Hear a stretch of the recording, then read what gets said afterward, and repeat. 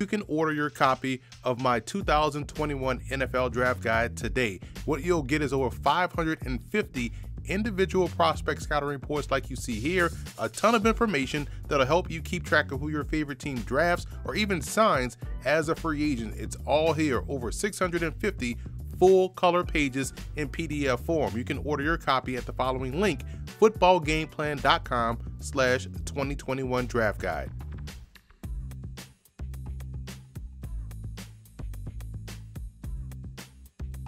Emery Hunt, the czar of the playbook, here with Football Game Plan Scouting, and you know what that means. The NFL Draft and CFL Draft for 2021 is rapidly approaching, and it's time to get into our prospect rankings for this year's draft class. And before we get started, let's take a look at what the grades that you'll see by the prospects actually mean.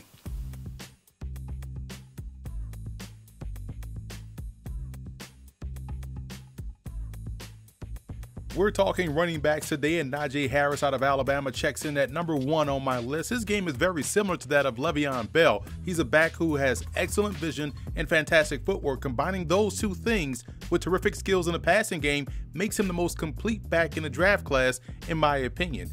And you'd be hard-pressed to find a more elusive back than Michael Carter out of North Carolina. This is a dude who can serve as his own lead blocker with how well he is able to evade defenders. Carter is also a threat to score on any given play, which is definitely something that I truly value in a running back. It's a big reason why Clemson's Travis Etienne graded out pretty high for me as well. He's arguably the most explosive back in the class and really was able to refine his game this past season with the Tigers, showcasing the skill set necessary as a receiver to completely round out his game.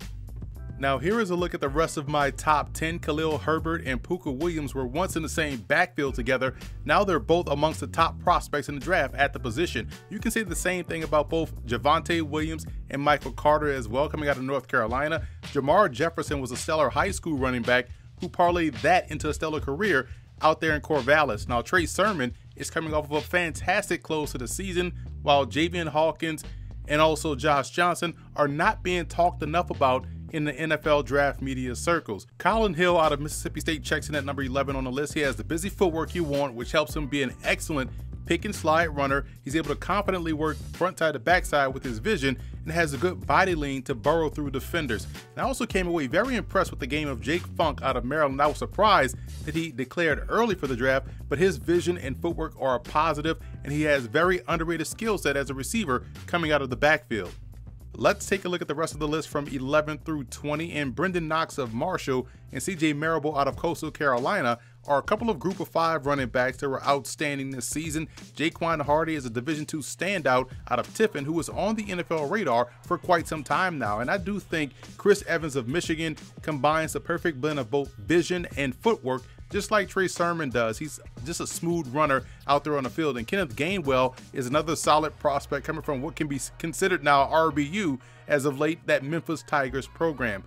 But Jared Patterson of Buffalo has been a chain mover since his freshman season. You rarely see this dude lose yards. He's proven to be a dependable player, a reliable player, and who also has put together some record-breaking performances while in college. He can affect the game in all facets. So can Louisiana's Elijah Mitchell, who has great acceleration and the ability to be a dynamic returner at the pro level. This season, he was able to take his game to another level and has a solid week of work out there at the Reese's Senior Bowl this past January. Be sure to order your copy of the Go-Go Offense by Coach Brennan Marion on footballgameplan.com/GoGoOffense. Coach Marion goes through the ins and outs of his explosive offense, one that's tearing up the college football field and putting a lot of points on the scoreboard. Again, you can order your copy at footballgameplan.com/GoGoOffense. Football Game Plan is brought to you in part by Ninth and Lux. Visit the website ninethandlux.com and check out the clothing gallery. Do You Music with featured artist IW in his latest album, Season 2. You can check that out on iTunes as well as doyoumusic.com. Nesby Phipps, Art, Life, Entertainment. NesbyPhipps.com. Grind It Out Fitness. Visit the website grinditoutfitness.com and download the app.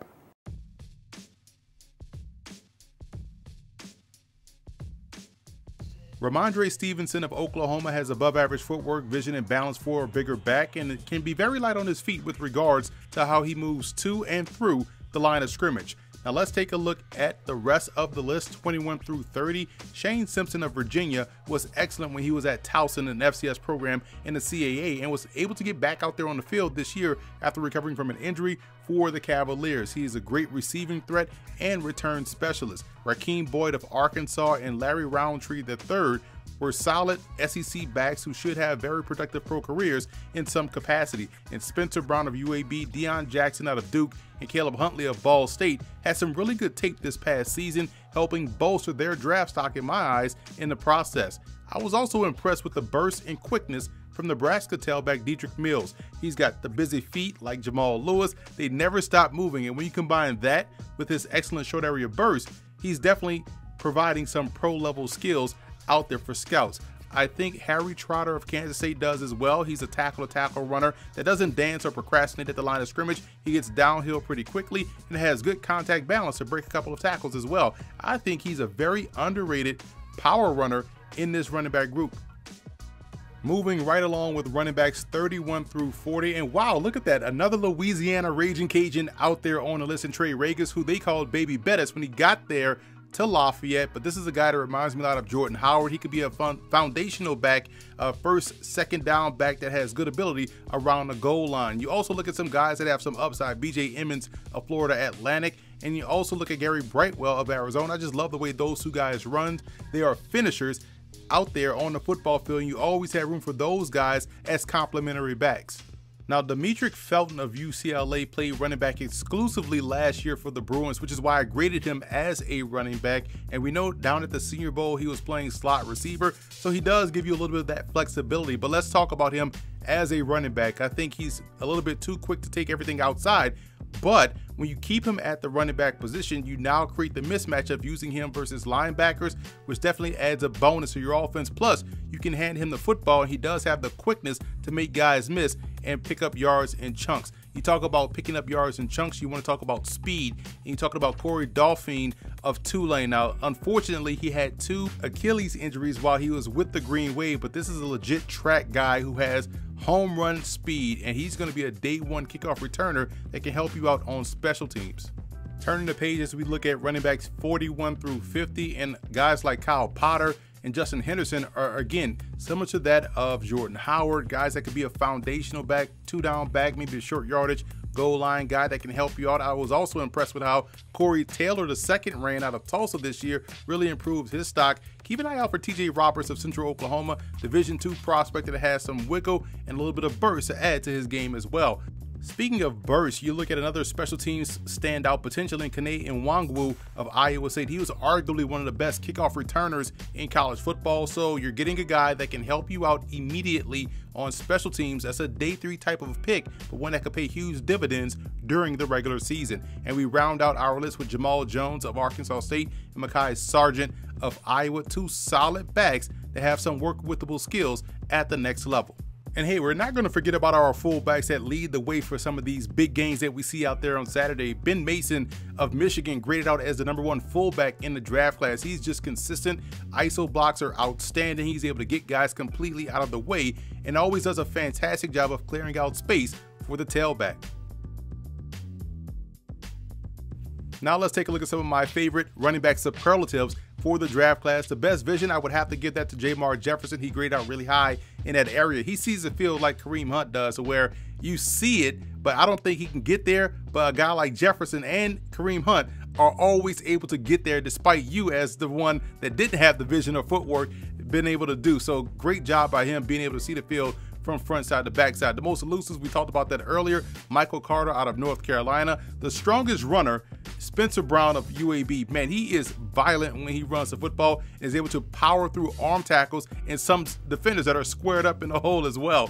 Best hands, quietly, Najee Harris has some of the best hands at the position. He catches the football well underneath and also down the field in the passing game. So he's a true dual threat at the position. The fastest, we talked about that earlier, Travis Etienne out of Clemson, legit track speed, small school standout. Not really many this year to choose from, but Jaquan Hardy fits that role of a guy that you should keep an eye on coming from a smaller school. Best in pass pro, Brendan Knox of Marshall has tremendous ability in that regard. He has good body lean, good pad level, good control, and gets a good pop up on contact and always knows who to attack in blitz pickup. The most underrated, I'm going with Deion Jackson out of Duke. Quietly, he reminds me a lot of Theo Riddick, a guy that you could line up in the slot and he could serve his purpose very well as a receiver, but he showed some outstanding running skills this year, being more of the full-time guy in that backfield for the Blue Devils. So keep an eye out for Deion Jackson. The biggest sleeper, I would say Josh Johnson of UL Monroe. This is a guy that has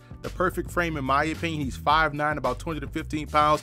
You can't really knock him over. He has great balance. You just knock him to the side. He's able to break those tackles. You go back and watch his game against Florida State in 2019. He put together a nice effort out there against the Seminoles, but he's one of those players coming from the Sun Belt Conference that we don't talk enough about, but he has big time game. And the best game breaker, in my opinion, is Puka Williams out of Kansas. This dude strings moves together like a jazz player does notes. This is an outstanding tailback. Don't get caught up in the 5'10", 170-pound frame. This dude can run tough inside. He's a good inside zone, outside zone runner, and we already know he can help you out in a return game as well. But I think he's the best game breaker in the running back draft class this season. So that's it for this edition of Football Game Plan Scouting. I'm Emory Hunt, the czar of the playbook. Be sure to follow me on all of my social media accounts. And don't forget to check out and subscribe to the Football Game Plan Network located at youtube.com/footballgameplan. Also subscribe on iTunes to Football Game Plan Podcast and leave us a 5-star rating. That's where you can find our Scout Team podcast, and keep it locked every Thursday at 6:30 p.m. Eastern Time on the Game Plus Network for our Scout Team show, where we will have a lot more of NFL and CFL draft related content coming down the pipe.